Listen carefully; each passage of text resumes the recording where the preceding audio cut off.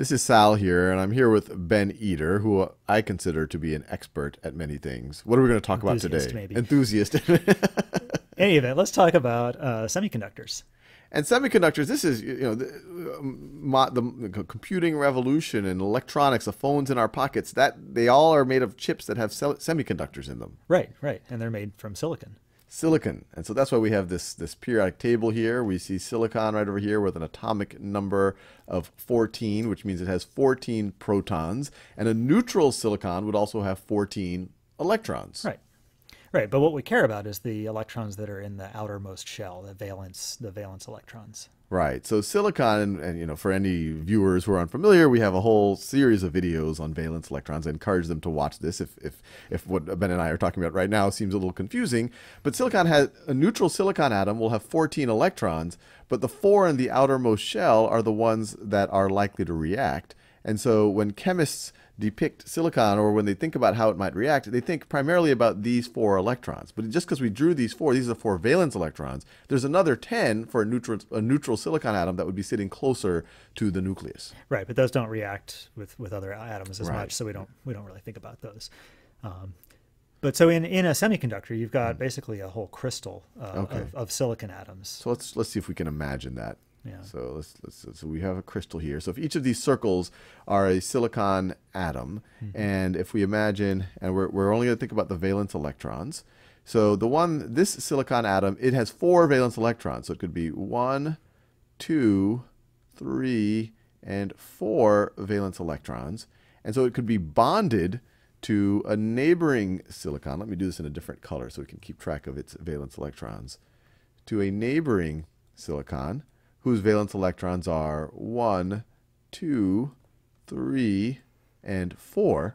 And when we see what happened here is that they formed a covalent bond, which allows both of these silicons to share both of these electrons. Yeah, so you've sort of drawn them in different colors, but really both of those feel like they kind of own the both of them. So they're Right. sort of shared. And in chemistry, and once again, we cover this a lot in the chemistry section of Khan Academy, is atoms get stable when they can pretend or they feel like they have 8 valence electrons. Right. And so if a silicon does this with 4 other silicons, it can pretend like it has 8 valence electrons. Like this one right over here, it kind of feels like it partially owns 2, 4, 6, 8 electrons, even though it only contributed 4. The other 4 come from the neighboring silicon. Yeah, and all of the silicon atoms in this crystal structure feel that way. So this is a very stable.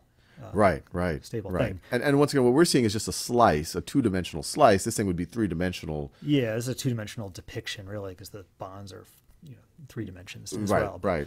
But right. yeah, it's a representation.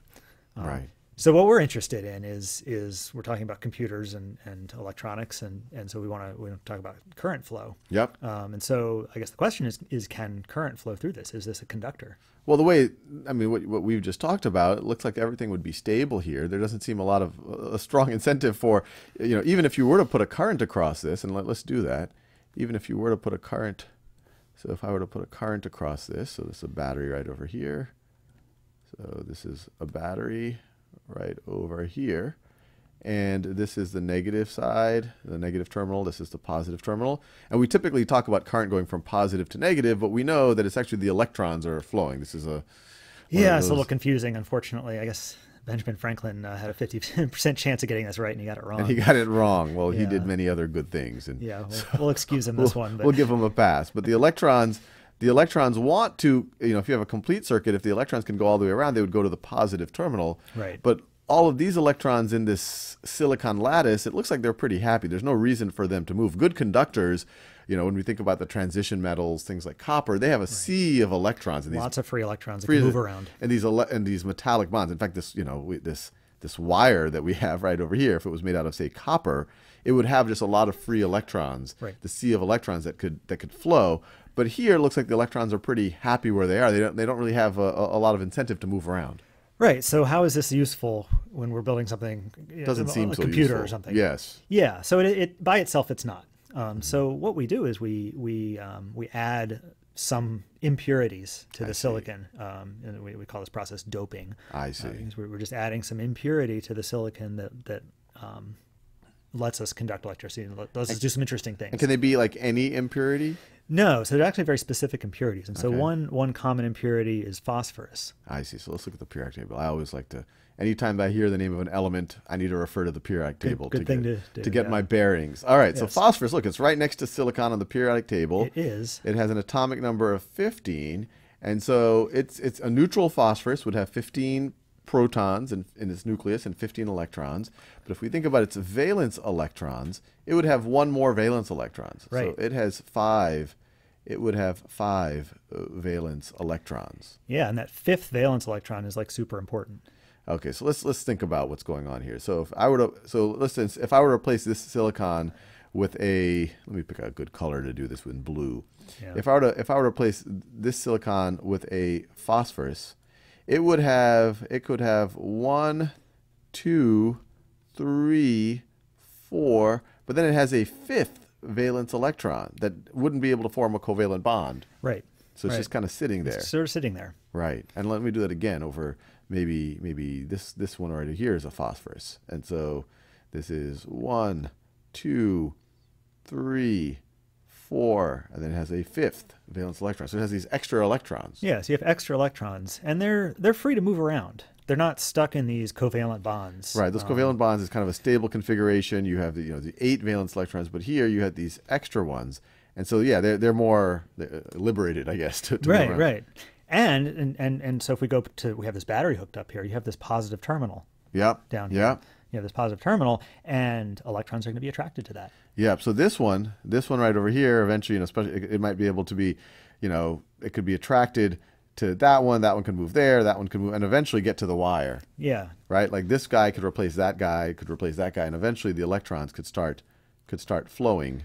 Yeah. Could start. Let me. That's. Or I mean, the way we're looking at this is a width of 2 atoms. It could kind of make that leap.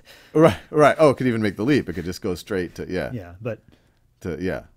So this stuff could start flowing, and if this extra phosphorus electron were to start moving to the right, then this phosphorus is going to have a positive Slightly charge, positive, yeah. and so maybe it grabs an electron from here, and then that grabs an electron from the wire, and so you start to have current flowing. Yeah.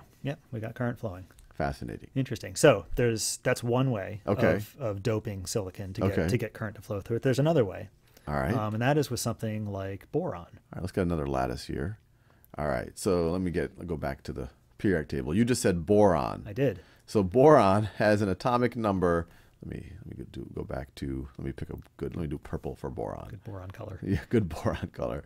So boron has an atomic number of 5, but once again, if we care about its valence electrons, it has 3 electrons in its outermost shell. So boron's valence might look like that, depending on the convention you use. So let's dope this silicon lattice with a little bit of boron. Let's do it. Yeah. So the ones that are not labeled, we'll just assume are silicon, but I'll throw a couple of borons in here. So if this is a boron, the boron would have, so it's 1, 2, 3 valence electrons. So let me get rid of this one, because that one would have only been there if this was silicon. Right. So let me change the color. Actually, let me get rid of this one. Oh, whoops, that's not the right color. This right over here. So because boron only has 3 valence electrons, it's not able to form this 4th covalent bond here. And let me do a couple of more borons like that. So maybe this is a boron right over here, and it has 1, 2, 3 valence electrons, and so it isn't able to form this 4th covalent bond. And so it almost feels like there's a hole here, or a gap. And that's actually exactly what it's called, is a hole. That's what it's called. I should go into naming things. Very creative engineers. So these are called holes. Those are called holes. Yep. There are places where an electron would want to be in a normal silicon crystal, but there isn't one there because we've introduced this boron impurity. I see. And I think I see where this is going, because just as having these extra valence electrons introduced kind of a imbalance and allowed electrons to flow. Made it a little bit less stable. Yep. This is also kind of an imbalance. A little bit less stable, yeah. A little less stable. So let's hook a battery up to it. See what happens. Yeah, let's put a battery on this. So let's put a battery on this, and we get, this is the positive, this is the negative. So let's see, if this is the positive, so electrons want to go here. Electrons are going to be attracted to the positive terminal, yeah. Okay. But in this case, we maybe don't have a lot of free electrons. We actually have more holes than we have electrons. We have more holes than electrons. So what could happen is the electrons that are coming from the negative terminal they could they could make their way, or Yeah. kind of a chain kind of electrons start forming, but eventually these electrons can They'll find this nearby electron holes.